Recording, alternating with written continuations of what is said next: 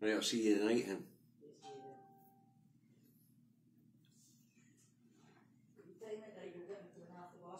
Okay, darling.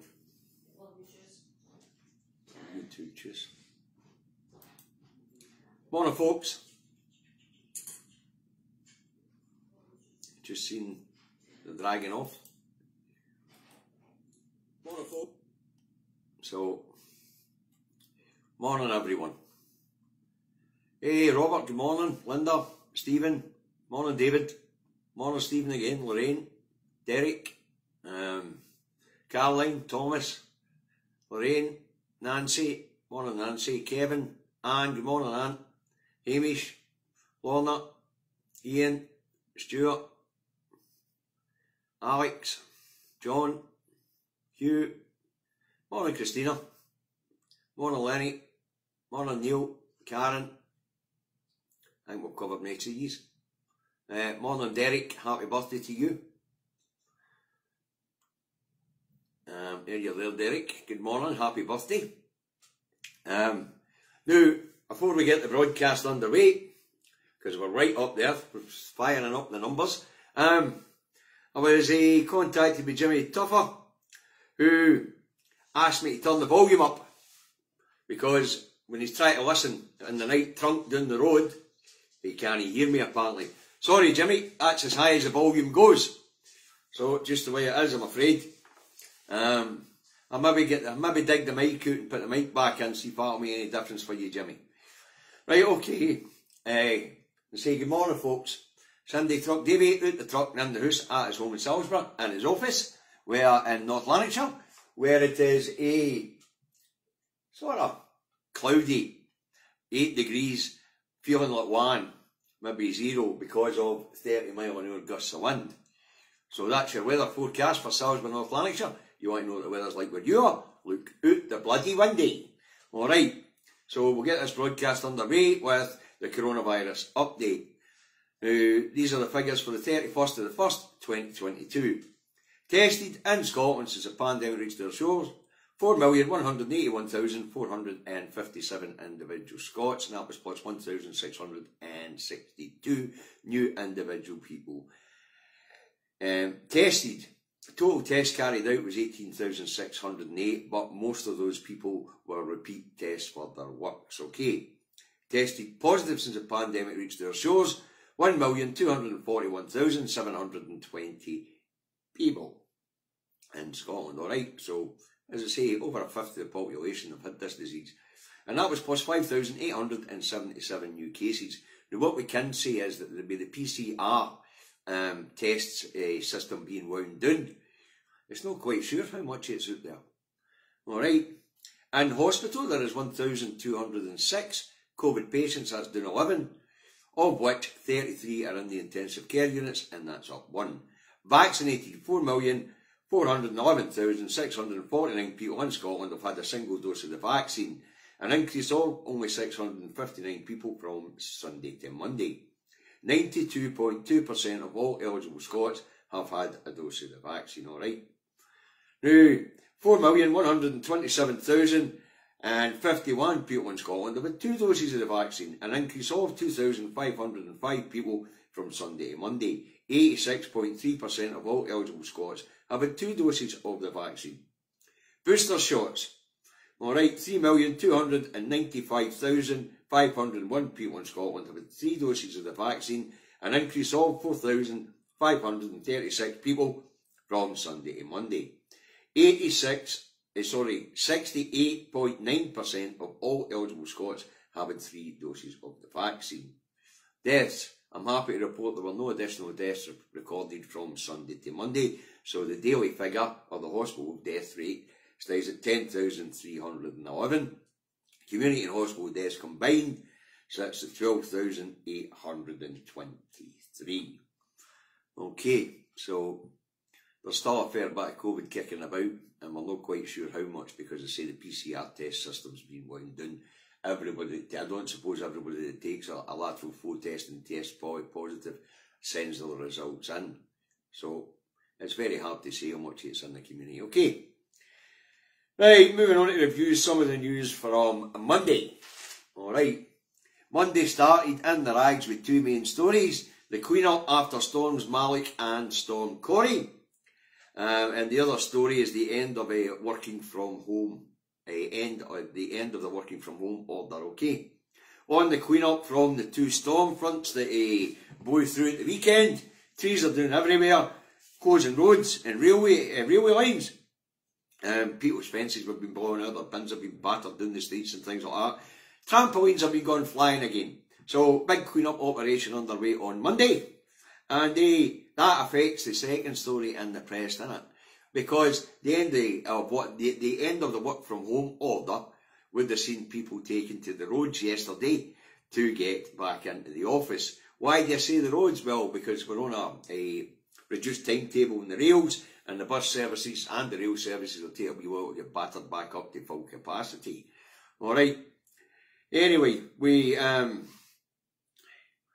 the Scottish Government wants a culture of change in the work environment, especially in office workers, where if they can work from home, then they should move to a hybrid type of working, where there may be a couple of days a week in the office and 3 days a week at home or whatever. And we've spoken about this. It's a win-win for A, the employee, and B, the environment. Okay. Right, let's move on. Moving on, Monday saw the start of the free travel scheme for the under-22s here in Scotland. Alright. Now, the scheme's a great thing which will save especially young people under 22 and apprentices, people going to college and university, things like that, a bloody fortune. It's a great thing. But of course there is the downside to it. The scheme's applicable and open to everybody over 5. So we Mrs McGlumfer and Mrs McGlumfer have got their tanks filled and their engines at the ready in case they've got to batter around Scotland hoovering up the kids who have all missed the last bus bloody home. So, you know, for all it's a bloody great scheme, and the idea is to get kids to grow up using public transport so we can do away with people using polluting cars and things like that. You know, the chances are that we Mrs McGlumfer and Jimmy McGlumfer are going to have to get in their motors, because most families are 2-car families now, and whiz round the bloody country hoovering up the kids. Jimmy Jr. will be in Aberdeen, and wee Jenny will be in bloody Dumfries. So, all hell's about to kick loose. It should be funny. Fuel consumption's about to go through the bloody roof. Let's hope the schemes limit the kids' ability to travel around the actual nation too much. Okay. So, let's see. Right. So there you have it. Yesterday seen the end of the work to rules COVID restrictions, so people will get back into the office. Town centres will be pleased, especially those who run coffee shops and sandwich bars and things like that. And the free travel scheme for the nippers comes in, so that ought to be a bloody laugh. Look out for newspaper stories in the next couple of weeks of parents running around the bloody country hoovering up their kids.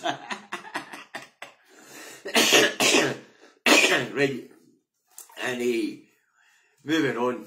Monday there's a new strain or sub-strain of COVID apparently, and it's named BA2. It's up to 33% more infectious than the original Omicron strain, Danish experts say. Alright, B2 evolved from the original B1 Omicron strain that is dominant in the UK. Now, the highly infectious COVID subvariant has quickly taken over in Denmark. Experts say it's more transmissible, but it doesn't seem to be any more dangerous than Omicron Mark 1. Okay, so the subvariant of Omicron, as I say, it's up to a third more infectious than its ancestor strain. And BE2, which evolved from the original BE1 Omicron strain, is currently dominant in the UK, has quickly taken over Scandinavian countries. The study, which analysed coronavirus infections in more than 8,500 Danish households between December and January, also found that the BE2 strain of Omicron is more able to infect vaccinated people than the BA1 Omicron strain. Alright, now worldwide the BA1 strain is dominant at the moment, but the subvariant accounts for more than 98% of Omicron cases in Denmark apparently. Okay, now the study was carried out by one Frederick Pleasner, who was the lead author of the study, and it was the research was carried out at the Stentis Serum Institute, Copenhagen University, and Denmark's Technical University. Alright, so new strain, but apparently it's nothing to worry about, folks.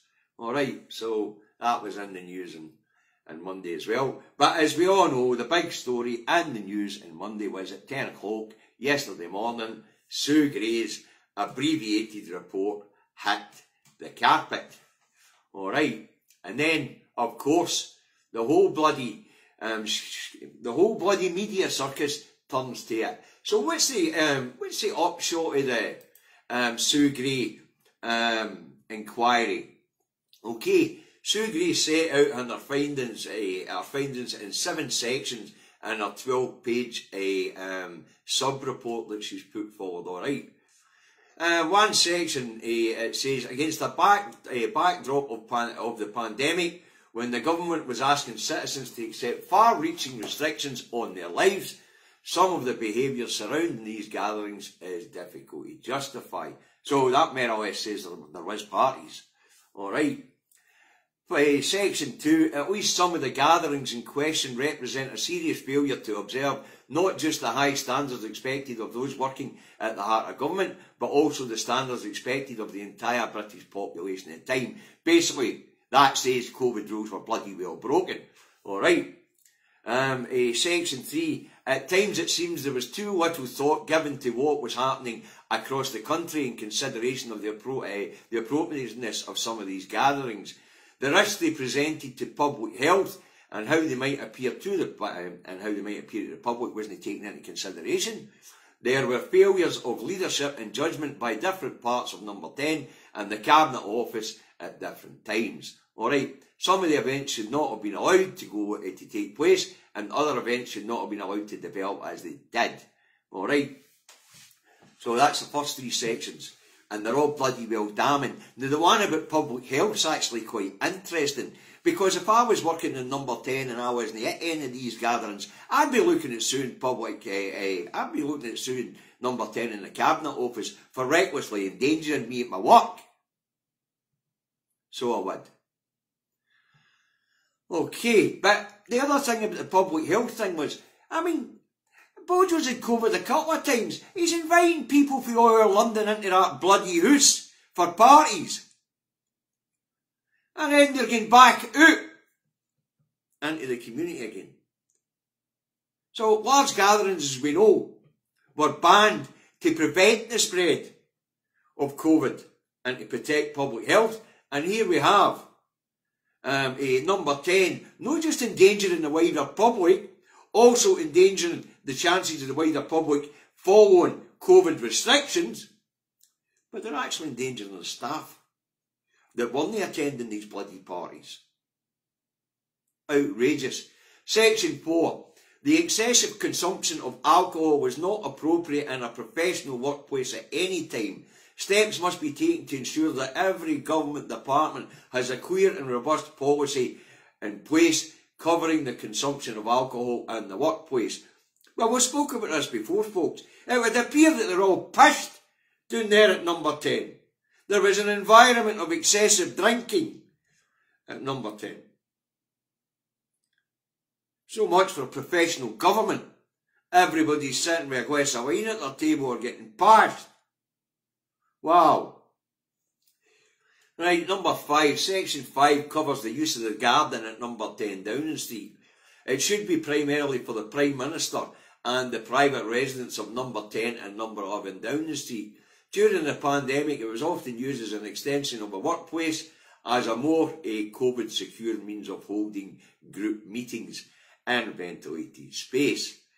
This was the sensible measure, apparently, according to Sue Gray, and the staff appreciated it. But the garden was also used for gatherings without queer authorisation and oversight. This was not appropriate. Any official access to the space, including for meetings, should be by invitation only and in controlled environments. In other words, there should be a record there. Alright, so basically what Sue Gray says is, it was alright for them to go into the garden to hold meetings because it's better. It would have been safer. Okay. Section 6. Some staff wanted to raise concerns about behaviours they witnessed at work, but felt they weren't able to. No member of staff should feel unable to report or challenge poor conduct where they witness it. There should be easier ways for staff to raise such concerns informally, outside of the line of management change. So basically they want a whistleblowers department at number 10. And apparently the number of staff working at number 10 Downing Street has steadily increased in recent years in terms of size, scale, range of responsibility, and it's more akin to a small government department than purely dedicated Prime Minister's offices. The structures that support the smooth operation of Downing Street, however, have not evolved sufficiently to meet the demands of this expansion. The leadership structures are fragmented and complicated, and this has sometimes led to blurring of the lines of accountability. Too much responsibility and expectation is placed on the senior officials whose principal function is the direct support of the Prime Minister. This should be addressed as a matter of priority. So that's Sue Gray's findings. Parties happened, and they're all pissed all the time. They're breaking health and safety at work rules, broke the COVID rules, absolutely damning. Okay, so that's basically where the press went, but there was a few other stories. Right, so moving on, Monday, down that road, Monday down that road, and the Tory government today U-turned on mandatory jabs for NHS employees. Sajid Javid tells the Commons the April deadline for people getting jabbed is to be scrapped, and the policy is likely to follow suit in being scrapped. Alright. Now this has pissed off the social care sector in England. Okay. It's up to 40,000 people had lost their jobs in England because as care workers they didn't want to be mandatorily jabbed.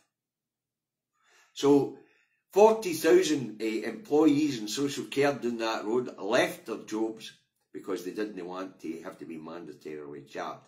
The reason why they're U-turning now is up to 70,000 NHS staff across England. That's no nurses and doctors and things like that. Remember, there's a lot of support staff. Don't want to be jabbed. So, they're having to do a U-turn because they can't afford to lose 70,000 out the workforce, because some of them will be doctors, some of them will be nurses. You know what I mean? So there's a U-turn on that one. Alright, moving on. Monday, Liz Truss to introduce new legislation to allow the imposition of stricter sanctions on Russia if Putin invades the Ukraine. Now, it's been reported that the UK government intends to target London-based oligarchs that are friendly to Putin. But there's a Davy says here. Davy says, heard that! Right. This crap comes after Biden had a go at Westminster for no cracking down on the dirty Russian money sloshing around London in the form of these oligarchs' fortunes. Because let's face it, most of these oligarchs are stolen for the Russian state. Alright, anyway, will there be stronger sanctions on these oligarchs? I doubt it, because they're throwing great amounts of money at the Conservative Party. Right, will Putin invade the Ukraine? Probably no. There's more likely to be a regime change, a regime that's more friendly to Moscow than what it is to the West. That's more likely than Putin going on a full-scale invasion. But even if he does go on a full-scale invasion, I mean, these economic sanctions are talking about, Russia's been under economic sanctions for years, they don't give a shite. You know, the West sanctions Russia, and Russia, well, it just concentrates more on selling to China. And it'll weaponise, of course, gas supplies to Europe. So, the situation in the Ukraine is deadlocked at this point in time. As I say, the only way I can see this getting resolved is by a regime change which is much friendlier towards Moscow than what it is towards the West.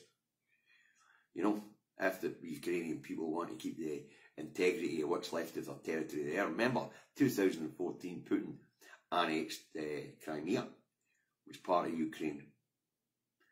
So, this is a brass neck for the West, and NATO especially. You know, Putin's just sitting there saying, I'm not doing nothing.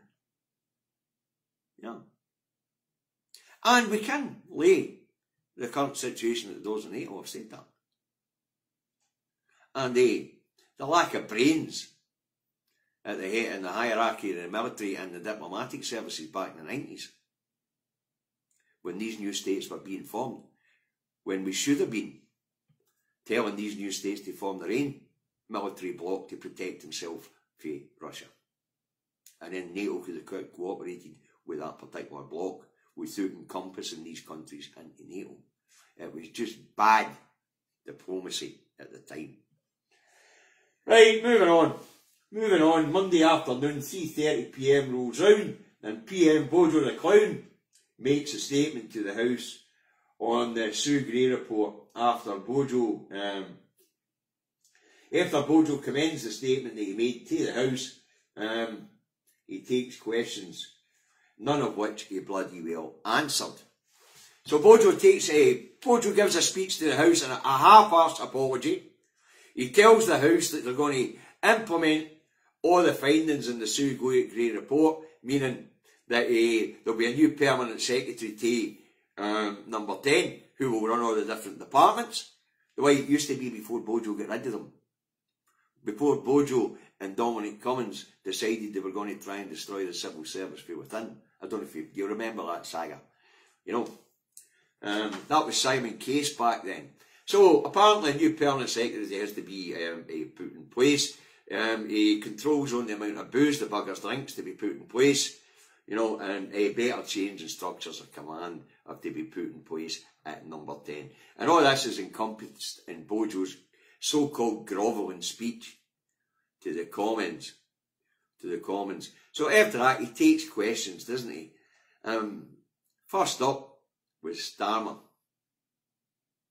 Right? The Starmer has a right go at Bojo on, you know, these parties did take place. It's clear that you've misled the place, and you should go. All the way through what Starmer had to say, Bojo kept saying the same thing. Wait for the outcome of the police inquiry. Wait for the outcome of the police inquiry. Wait for the outcome of the police inquiry. And then when Starmer was getting to the end of his questions, Bojo went on the attack to say that Starmer had you know, when he was in public, when he was a public prosecutor, he had let Savile away and all that sort of shit. So Bojo went on a personal attack on Starmer, showing that he had lost the argument. Alright, the next up was Theresa May. And Theresa May didn't half give Bojo up. Yeah? Hey, she asked Bojo straight out, hey, you know, did you not understand the rules that you'd put in place stupid? Or do you just think you're above the rules that you put in place stupid? You know, so Bojo didn't really have a retort to me. But I mean, if looks could kill, that would have bloody well done it. You know, so Bojo mumbles a bit and says, wait till the outcome of the police inquiry. He stands by everything he's said and everything he's done. And then, of course, we have Mr. Blackford next, haven't we? Well, Mr. Blackford, he went on the attack. He read out the bloody charge sheet, didn't he? And at the end of reading out the charge sheet, he tells the House that Bojo had woefully lied and misled the House on the 8th of December. At that point, the Speaker jumps in, because you're not allowed to call the Prime Minister a liar, and you're not allowed to say that he deliberately misled the House. What a bunch of balmy rules that is. Somebody needs to bring that bloody place up into the 21st century, to be honest with you. You know, bloody, it's a bloody museum. Anyway, the Speaker tells Blackford to retract it, and Blackford says, no, The Speaker says, retract it. And Blackford says, that man over there lied to this house. So the Speaker gets down to the clerk and asks him to hold him up section 43 because he's about to kick Blackford out the Commons for the rest of the day, when Blackford gets off his arse and walked out himself. You know, so the newspaper headlines are full of Blackford booted out of the Commons, but he didn't get booted out. And Bojo didn't have to reply. But what was interesting was he had to reply to Blackford's first question. And when Blackford was reading out the charge sheet, Boris Johnson was sitting shaking his head and laughing for us all to see. As if it was some sort of joke. It was all a joke. Wasn't it a fucking joke last February when we buried my father? When only immediate family could be there. My father was quite a prominent public person in Glasgow. There should have been 200 or 300 people at his funeral. I think there was 20 of us. Or socially distanced in the chapel. I think people quite realise how fucking angry the public are. I don't think Bojo takes it seriously at all. Watching that fucking debacle yesterday, pardon my French, really pissed me off. I nearly put my computer screen in a few times. When I thought of all the friends and family who to miss out on funerals, Sarah's dad's funeral, my dad's funeral, Bill's funeral, all these things that we all had to fucking miss out on while these spanners were partying. And I think people quite really don't think Bojo really understands the anger. Bojo was at his bombastic best at points when somebody got up his nose by pointing out where he'd tell lies. What was even sicker was there was only about 6 Tories that tore him a new one. One Tory MP for Suffolk drove to Kent to bury his grandmother and then turned round and drove straight back. There was only 10 of them, 10 at the funeral, and he turns round and says to Bojo, do you think I'm a fool? But as I say, there was only about 6 of them ripped him a new arsehole. The rest of them were all standing up, trying to remember this guy's greatest hits. Obviously, they've been put up to it. You know. But see, when we talk about Bojo's greatest hits, you know, Brexit. What was the greatest hits they were reading out saying that Bojo had achieved? Bojo had achieved a Brexit vaccine rollout, high job vacancies, and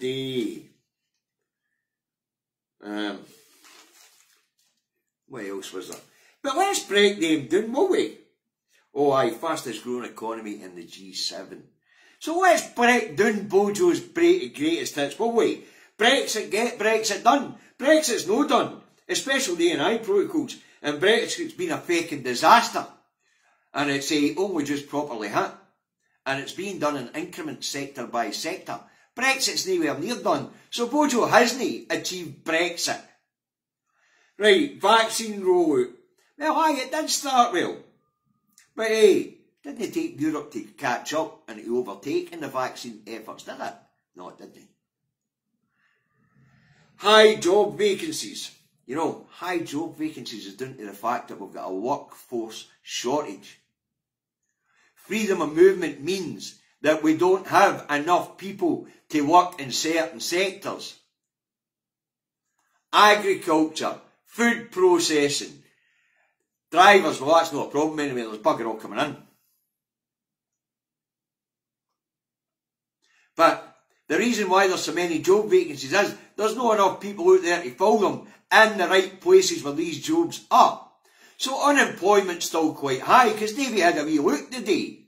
The headline figure is between 4.3 and 4.5% of the working age population that's fit to work. That's 1.5 million people that have not got a bloody job. While Bojo's boasting about all the jobs that's been created. They haven't been created.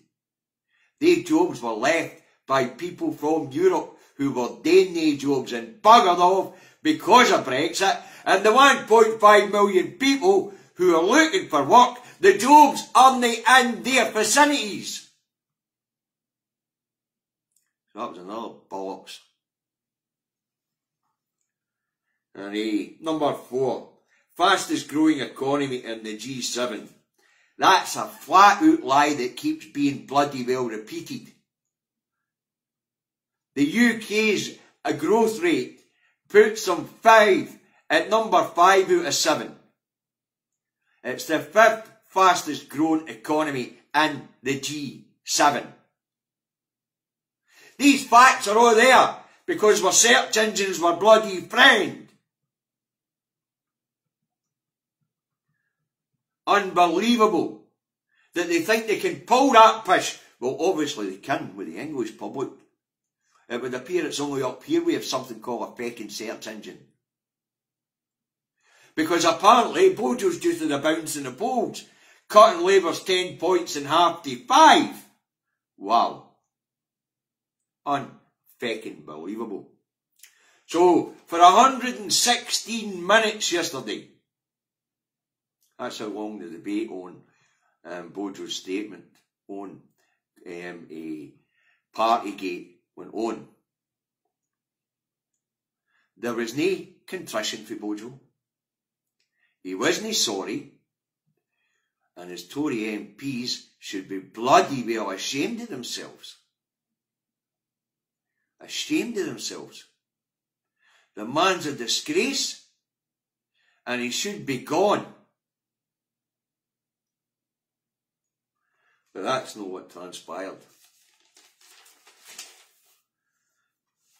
And on the G7 thing at all, and an employment thing, as I stated last week, last Thursday after Prime Minister's questions, 2 weeks ago actually, Andrew Bowie, Governor of the Bank of England, expects unemployment to be the next big thing as the cost of living crisis bites, causing the consumer to have less in their pockets, and the economy will contract as businesses go bust because nobody's got any dough to spend in them. You know, the wee Mrs. McGovern on their carpet. Alright, moving on. Monday evening rolls around, and by the way, before we move on, the Met Police thing, that's going to be a laugh. So it is. I wonder how long they'll drag that out for and what the conclusions will be. But what we do know is that the reason why the Mets hadn't been investigating this earlier was because complaints from people with MPs and members of the public going to the complaints body at the Met to say, why the hell are you not handling this? Well, guess who is a head of complaints at the Met? Baz Javid. Sajid Javid's brother. Sajid Javid, the health minister, member of Bojo's cabinet. And after the whitewash by the cops, any complaints made to the professional standards body that looks at professional standards in the Met, guess who runs that? Helen Ball. My partner in treason phoned me up about this morning, make sure I stick it in here so we all know what's going on. Helen Ball is head of professional standards at the Met, and guess who she is? She's Clarissa Dick, Dame Clarissa Dick's partner. Civil partner, wife, girlfriend, whatever you want to call it.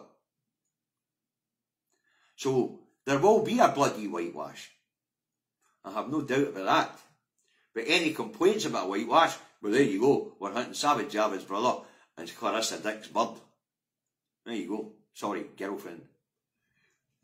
Or wife or whatever, partner, whatever designation you want to give. Anyway, let's move on. Monday evening rolls around at 18:30. All Tory MPs meet to decide on Bojo's future.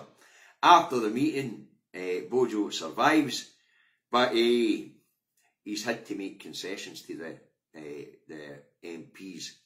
For a start, he's going to have to get another report, more substantive report from Sue Gray and get it published. And he's going to lay out a plan on how he's going to fix operations in number 10. And he's got to stay execution till the police inquiry is done. So the whole saga moves on into the police inquiry, you know. They've got a 500-page document that was submitted by Sue Gray and 300 photographs given to the Met as well. So it shouldn't be hard to prove who was wearing what. The downside of it is anybody that attended these parties that come forward to the Met and who and take a £100 ticket, they're not going to get named. So we won't know which public officials broke COVID rules and stuck their fingers up to us all. Alright. But Bojo's survival is, you know, it's a temporary state of execution. I can't see him being able to survive. Either he's going to take the whole Tory party down with him, or he's going to take it, or they're going to have to take him out. Because, as was pointed out in that debate yesterday, leopard doesn't change its spots. You know, simple as that. Anyway, Bojo's survival puts Dougie Ross in a bad position and all, doesn't it? A difficult position. And he sets the Scottish MSPs at odds with the Westminster Party. Dross's biggest problem will be Alistair Jack, as he remains loyal to Bojo. What will Dross do and his MSPs? Nothing. They'll keep the bloody heat down and hope it all blows out. I can't see any more than that, you know. The other thing that Dross will be hoping is that it doesn't do the damage of the Scottish party that much, or doesn't do the Scottish party too much damage as we come up to the council elections in May. The First Minister here in Scotland says it's clear that Boris Johnson misled Parliament, and because of the ministerial code, he should be gone. Alright, and that's true enough. Right, so Monday evening as well, Sue Gray takes a pop at the Met for getting involved late in the game and preventing her from being able to produce her full report to the Prime Minister, and by extension, if he didn't doctor it, which we know he would have, to the Parliament. So Sue Gray is desperate to get her full report out there, so don't be surprised if a leaked version of her full report makes it out in the next couple of weeks. I think that might well be the next one. See, Sue Gray is a Tory party fixer. She's not loyal to anybody but the party. And I think Sue Gray's decided that Bojo needs to go. You know, because what did come out yesterday, and I've just read it to you, was bloody damning. Lack of leadership at number 10. Culture of booze at number 10. They're giving a flying fig in number 10 for the rules that they set out for the rest of us. Lack of ability to look after their own employees, putting their employees at risk with these large gatherings at number 10. As I say, health and safety at work should have been paramount instead of parties. As these people leave number 10 and move back out into the communities that they live in. And vice versa going on. So, absolutely damning. Damning. Will the Met investigation be a stitch up? I reckon so. What they're doing now is point for time to get this to blow over so they can make one some issue bigger than it. At this point in time, they're trying to push Ukraine as being a bigger issue. It's no. The biggest issue at this point in time is Partygate, and below that, in people's minds, would be the cost of living crisis that's coming around the corner, as we're about to get whacked with a £700 rise in our energy prices. As we're about to get hit with tax increases. As inflation continues to surge. So, you know, Partygate is the number one thing in people's perceptions, and now Bojo and the Tory party are now playing for time, and the press will very quickly move on because, let's face it, they're all bloody Tory owned and all. Talking about the press, let's move on to this morning and what the papers have to say, because time's getting on. I'm nearing the 45 minutes. So let's move on to this morning what the papers have to say. I'll get it up on the screen, it'll be easier. Alright, Scotland's paper, PM pleased for job after damning parties report. Alright, the Scotsman goes with the most damning conclusion possible. Failure of leadership in Downing Street, excessive drinking behaviour, difficult to justify, little thought to what was happening across the country, staff felt unable to raise concerns. Right, the Eye has PM pleased for his job, failure of leadership over Downing Street parties. The Herald has PM at bay as report damns failures of number 10 leadership. The Metro has a failure of leadership. As you can see, there's a pattern here, folks. The Times has police investigate PM's 4 lockdown parties. These are the ones that took part that happened in his flat, apparently, and his birthday party. All right. And the National has kicked out for telling the truth about a liar. Blackford forced to exit comments for true remarks about Johnson.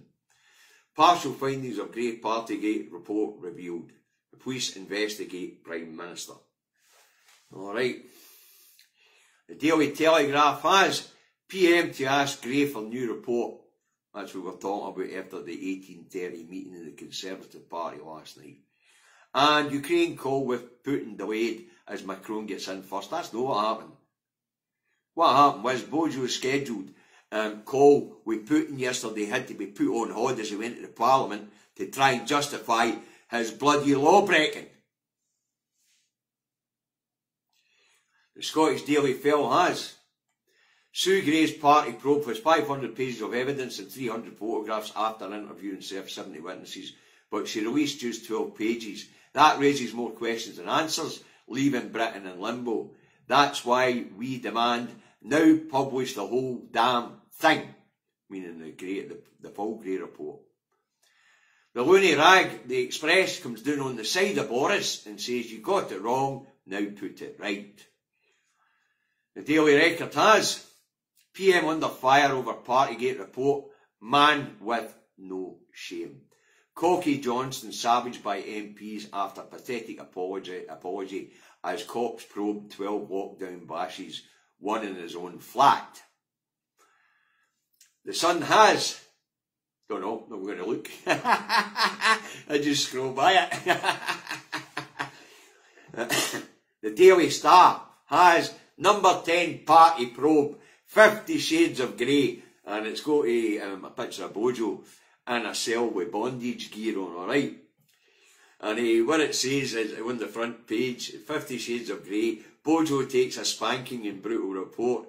He's accused of lack of leadership, humiliated as cops probe 300 party pics, and he gets kicked in the nuts from former PM. The Star's right up there today. It's no pulling any punches, is it? Bojo gets a kick in the nuts from former PM. That's better for the Star. I like a wee laugh for the Star. And all the other papers here in Scotland go with the very same thing. Courier, man without shame. Glasgow Times, PM is a man without shame, and it's all the way through the local papers as well, you know.